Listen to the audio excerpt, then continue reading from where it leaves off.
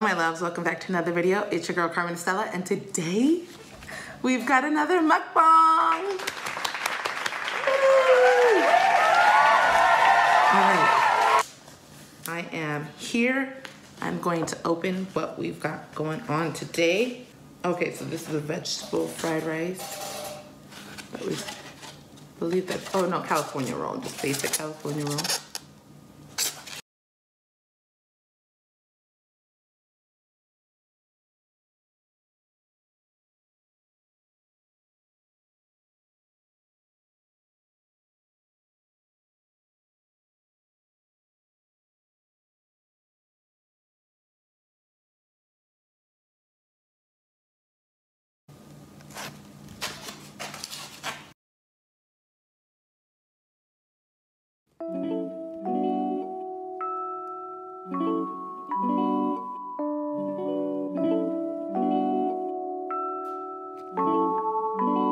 Today we are having sushi and a story time. I missed you guys all.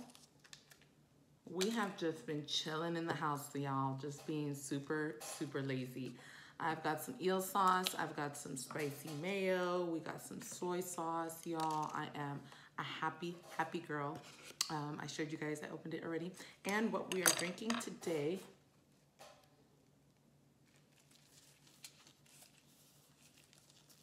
getting our antioxidants in.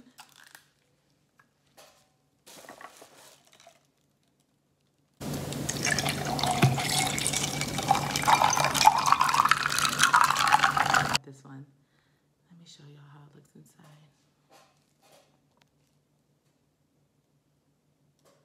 And let's just try it by itself.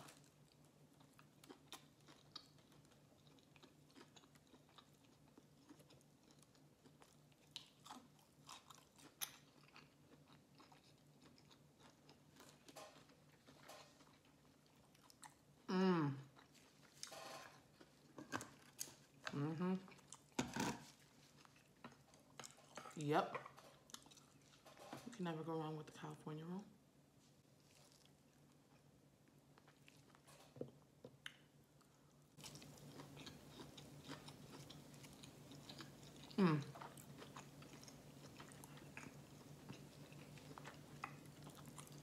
I'm sure you guys are dying to know what my title is about.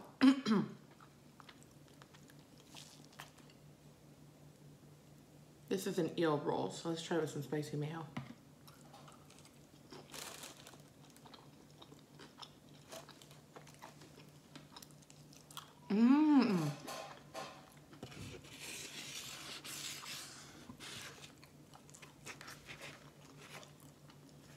That's really good.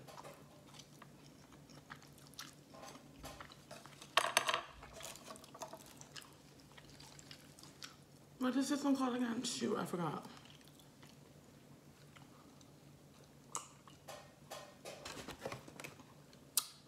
I think the dragon roll.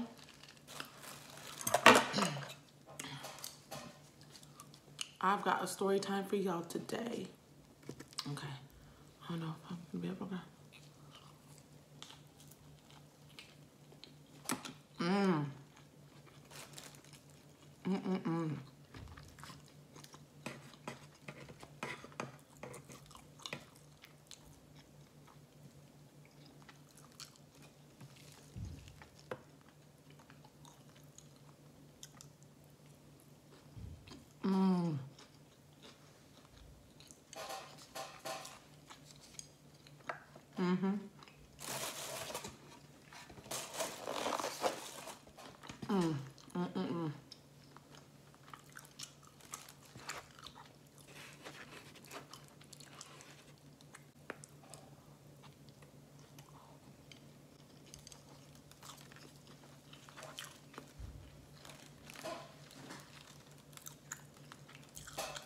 I know y'all are like, Carmen, get to it.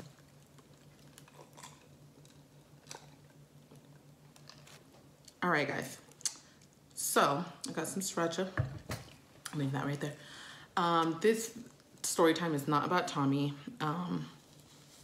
He has never cheated on me, thank God. But I have been cheated on, guys. You're like probably like Carmen, everyone has. This one's really good, y'all. So let's get into it. I'm bringing this up because I had someone write me a DM and asking me if I have ever been cheated on and what should she do.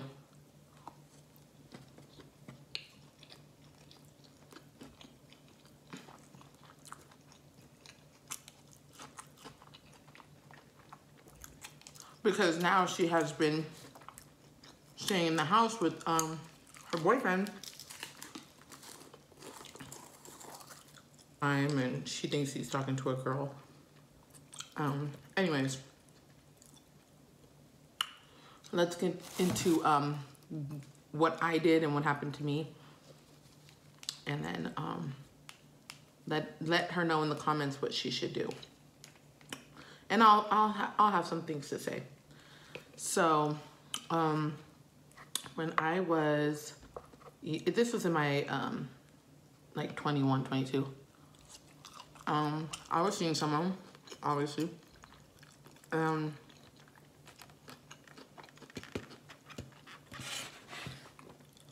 We have been going like 2 years already, so this is like the 2-year mark, and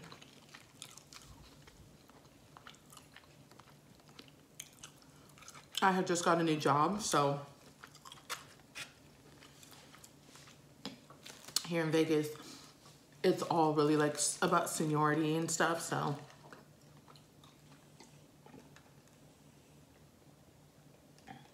I was working graveyard at night, and he was working like early morning, like 7 to like 3 or 4 o'clock, right? And I was so excited to get this job because I was ready to move on from like I was a lifeguard, so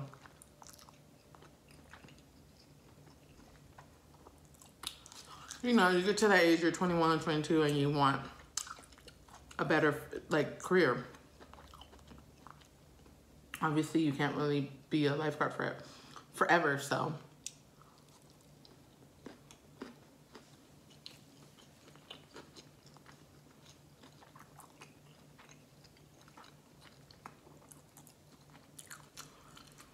I got this job, and we were so happy. He had moved into his mom's house because he was going to buy a house, and his lease was up, and it just didn't make sense to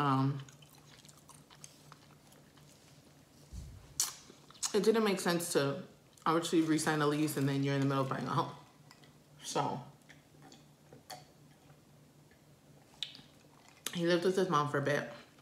I had my own place, but I mostly like was there all the time. So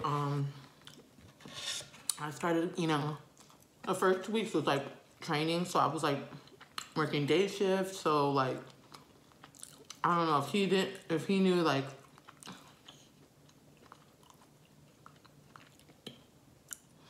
I don't know if he knew like it wasn't gonna be day shift all the time.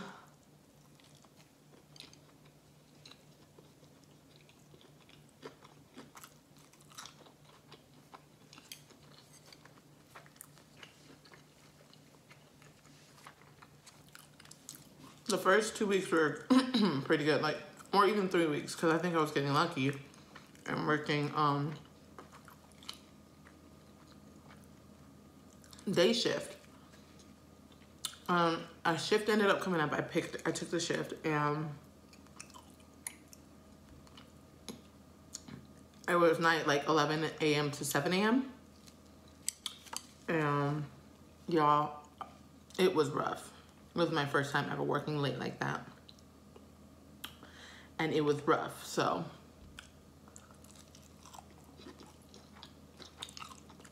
Imagine, like, you're young, everyone's still partying, you live in Vegas, you gotta work. Mind you, you're not like, when you're working day shift, when you're first starting off, you're tired, you don't have like energy, like you're up all night, there's sleep during the day, and you're like obviously you don't want to like do anything as far as pleasing your partner, so it sucked. It was a rough patch for our relationship. Look at that, y'all. So, you know,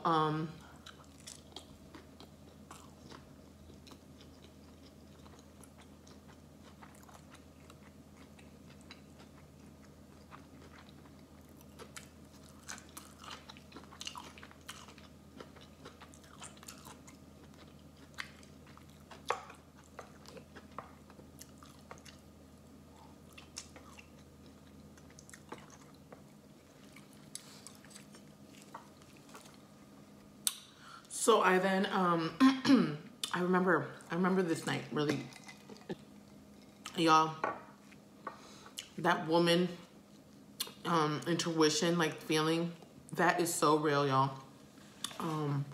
I remember just having a feeling because first off, you're arguing, you're not getting along, you're tired, he doesn't know how to deal with you, like, you know, he's probably sexually frustrated, and we're young, you know, in our 20s. So I was calling and calling and calling, y'all. Remind you, his mom is the sweetest lady. I was calling and calling and calling him, no answer. I ended up like, I was already 2 or 3 months in on my shift. So I was like able to leave. Y'all, I got crazy and I left. I was like, you know what? I know something's up. I'm leaving.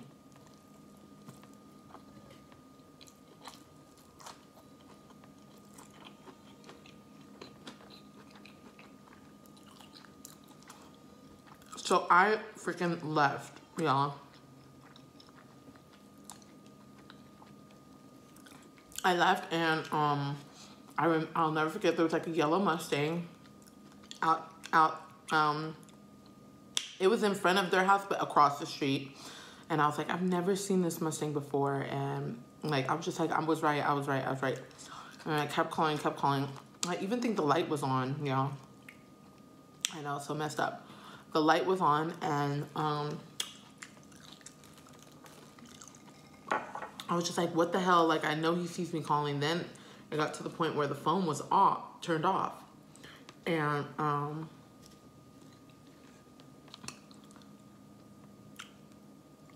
like, I was in the car crying. I was in the car for a minute. I was just like, I know something's going on.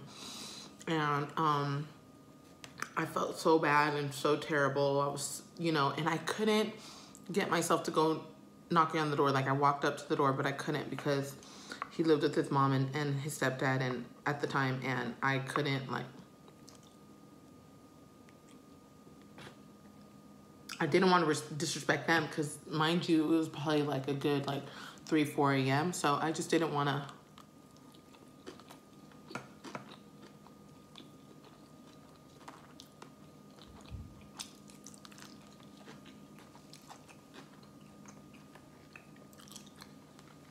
I didn't want to disrespect his mom, so.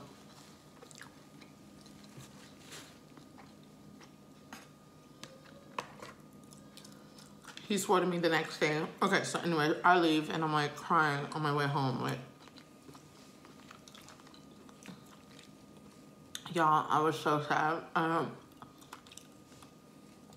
I had been cheated on before, but this was like really bad because here we were gonna like, I was helping him, you know, buy his house, not as far as giving him money, but you know, like, you know, we were gonna both move into it, and we were just like, you know, gonna start a new step, and that's definitely a step back. So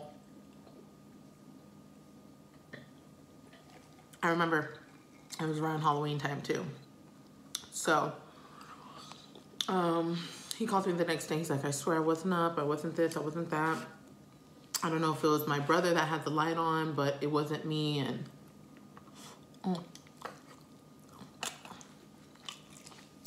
And me, I never knew. Like, I would feel stupid if I would have just dropped him, and like I never really knew, you know what I mean? Like I never knew the truth, because that could have really been someone else's car, and it could have really been his brother that would, you know what I mean? Like, I just didn't want to assume.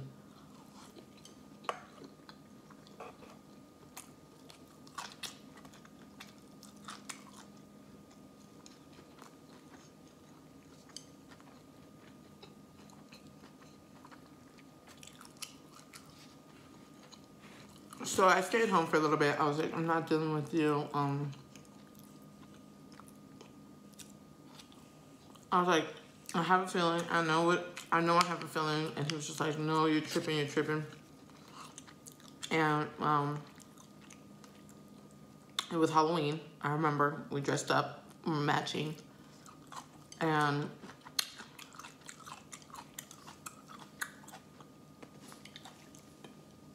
we were about to go walking in my area because we were gonna go to a party or something. And I forgot who we were with, but we were all gonna go walking and then go party. Or we were probably going to someone's house to go party.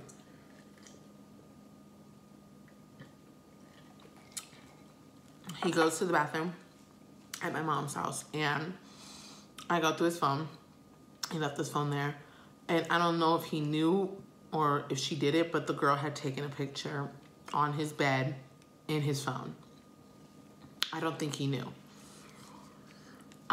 He came out of the bathroom, and I didn't want to be too hysterical because I was at my mom's house, and I didn't know what I wanted to do yet. Like, I wasn't gonna sit there and bash him. But I remember, I think I drove or something. I just know, he walked home that day, and that was a nice walk. It was not close. And I think he made it all the way home. Hell, he could be lying to me. He could have been lying to me. He's not gonna tell me if the girl wanted to go pick him up. The girl knew who we were. She was my friend, but everyone knew we were together. And I had known her from, I think, high school. Yeah, y'all, I was hurt. And then seeing that picture just totally just broke my heart. It was like right in front of you, you know? You might as well just I might as well have just watched them have sex. So, I hit her up, and she was like, he told me he wasn't with you anymore. He's not. He told me he wasn't with you anymore. He told me that he wasn't happy, and that like everything that you're telling me is not what he was telling me. So I was like really hurt by that. It took a few, actually, you know what? I don't even think I ever healed from it, to be honest. That's just how I am.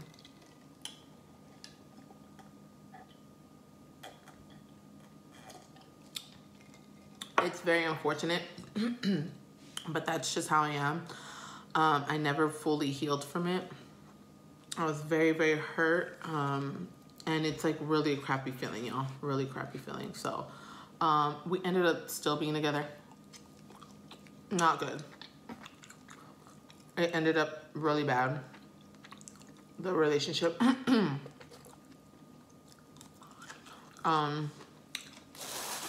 I was always thinking about them being together. I really tried to not think about it, but it was just too close to home, like. And then I even think I got mad at the mom a little bit because the girl had told me that she had been coming over. That she, you know, that she had been coming over, so she knew his mom and everything. I think she told me that like in a message on Facebook Messenger.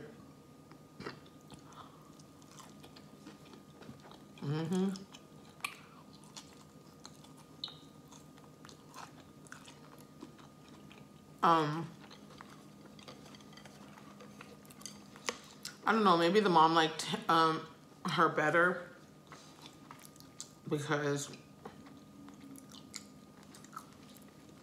we were really going through it.